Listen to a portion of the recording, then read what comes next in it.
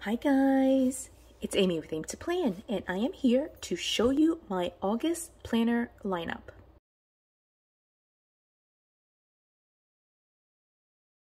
So if you keep up with these videos where I put together my planner or show you my lineup every month, this will look very familiar. This is the same setup that I had in July, I believe, and part of June. And so we're pretty much just going to do a quick flip through of what I've got in here, and I just wanted to tell you all the different pieces that I have in this planner and, just walk you through it. So I did get some ring lights. I don't know that I'm in love with this layout, so you guys give me some feedback if you like the lighting here. I was kind of okay with just the regular lighting that was in here, but anyway, ring lights are like a return to like my very first videos on this channel when I used the giant ring light.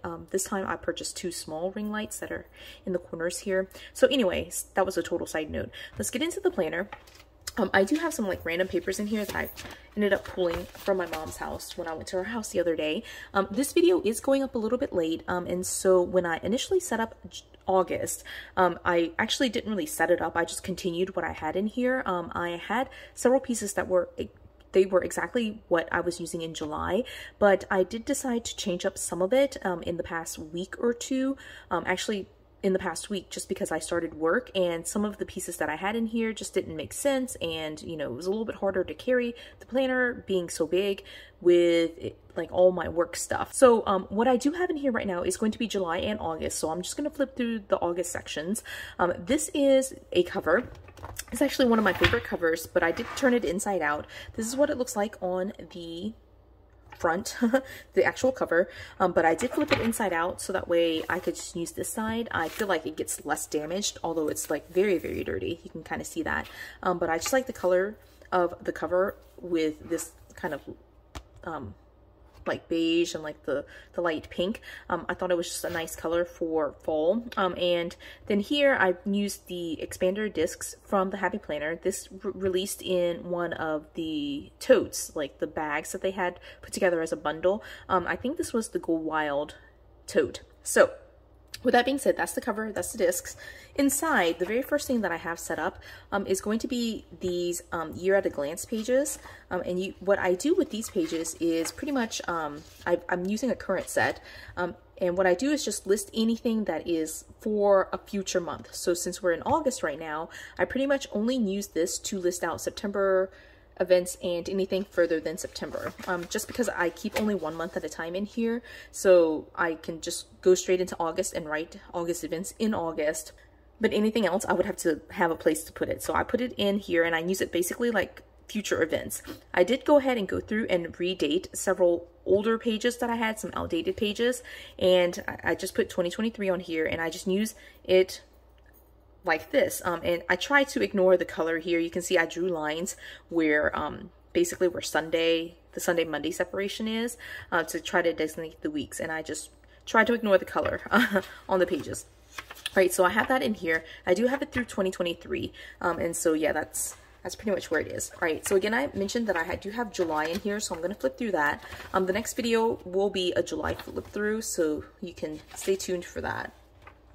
But I'm going to go to August. Now, again, I have some writing in here already, so let me actually flip to something where I haven't written on it, or like very little writing. So what I use for most of my planning in my personal planner is going to be a Tool big size planner. Now these pages are outdated, you can see here, but I again just try to ignore the days of the week and the year, and I just use the day. All right, so this is August 24th, and I just use it. All right, so this section I do list out all the big events that we have, but also like if I'm just like randomly picking up like different tasks or like completing tasks, I will list those in here. Of course, I do have a to-do list, so I love having that. And then here is the top priority section. I generally list any events that are like either all day or like untimed events. Like I don't have a time here that it should go. I just probably need to do it that day. And so those go here in the top priorities. This section, the notes section, has rotated just depending on my needs. Sometimes it's a budget section, sometimes it's social media. For right now, like August 11th, like mid-August, we are using it, or I'm using it for social media to track like any posts and filming and editing and things like that I'm trying to do. I am trying to get back into a routine, so that's what I'm using that section for. And so that's pretty much what I use for my personal planning, like the catch-all version of my planner. I do have 2 other sections in here. The next section is going to be budget. Now budget, what I was using, I'll show you this, was like a classic size undated planner. And so I do have the pages in here, so they look like this, but you know, it's just like one of those things where like I started off the month doing something different, and then I was at work, and so a lot of the stuff that I'm going to be doing is like either before or after work, and so like I wasn't carrying this planner around with me. And so what I ended up doing was, you can kind of see here, I was running on like these skinny mini sheets of paper, and so I decided just to go ahead and continue doing that. I put it in like pretty much, this is all of the skinny mini that I have left, and I'm just going to try and use this down in like, this was a while back, several videos ago, I talked about how like I'm trying to use my budget planner to like be it's a place for me to try to use up some of these sheets, like Skinny Classic and like outdated budget planner pages, and just like all the things that, you know, I am not using somewhere else. And so this is just me trying to use up all of my skinny mini. So I do have it in here. I am trying to use that, and I'm ready to continue doing that. So I do still have the month in here if I decide to change my mind and go back to the classic. This should go in my work planner.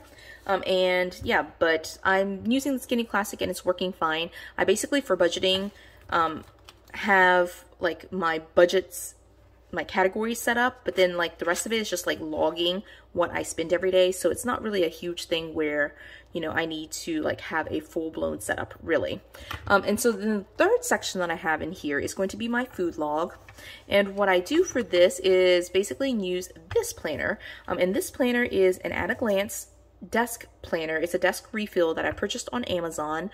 I'll try to remember to link it. I've had several people ask about this size in particular, and it was a 3.5 by 6 size, I believe. I'll have to double check that, but I will try to link it. And right now I haven't seen the 2023 version of this planner go up, but I will try to link the 2022 version of it, this exact one that I purchased. And the reason I like this particular one is that Monday through Friday gets 2 days on a page, and sometimes these calendars have Saturday and Sunday like facing each other, but this particular one does have Saturday on 2 pages and Sunday on 2 pages, so I really like that. I mean, I don't change my eating habits on the weekends, right? I eat just as much on the weekends as I do on any other day. So what I do here for food logging is basically keep track of what I eat every day. It's just writing down what I eat. I do have to test my blood sugars nowadays because of diabetes, and so like I will have my note in here, and then I will log the numbers that I have as well in here. And so it's just a track for me to like be able to track all those things. And so that's what I've been using for my food logging. Now, I do have several other planners that I don't really talk about here in like the planner lineup video, but I'll just mention them as honorable mentions. I do have a work planner, which I set up in a previous video. It's the same setup with like outdated dashboard and teacher layout pages. And so that just went to work and is sitting on my desk at work actually. And so I do have that. I also have Sophia's memory book that has been the same for the entire 2022 year. And so it gets a shout out in this video, but is not something that I change up regularly. And so, you know, I really just don't flip through it because it'd be the same thing pretty much every single month. And then I also did set up in June or July a wellness journal, which I pretty much have not used. And so I decided for August, I'll just take a step back from using that, just because honestly, I haven't used it for like a month and a half. I haven't used it at all after setting it up, but I'll try to get back into using it in September, and hopefully like incorporating it into this system so that way it's not a separate thing. And you know, like I said when I set up the video for the wellness journal that I wanted to prioritize it by making it a separate thing.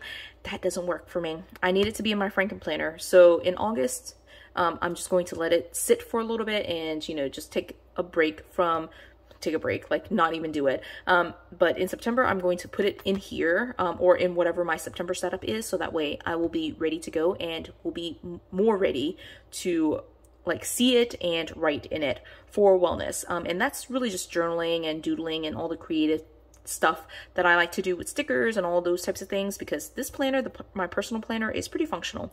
Even with just a few glimpses that you've seen in this video with the lineup, there is mostly just writing. So wellness is a chance for me to have that creative planning side of it. So I did want to give a shout out or like honorable mentions to those other 3 planners, my work planner, Sophia's memory book, and the wellness journal. But those have kind of stayed the same, so I didn't flip through it. This is the one that changed. My personal planner has changed with its 3 sections. So that's pretty much it for this video. Short and sweet, I think. If you enjoyed this video, give it a thumbs up. If you haven't done so already, subscribe to my channel. And until the next video, bye guys.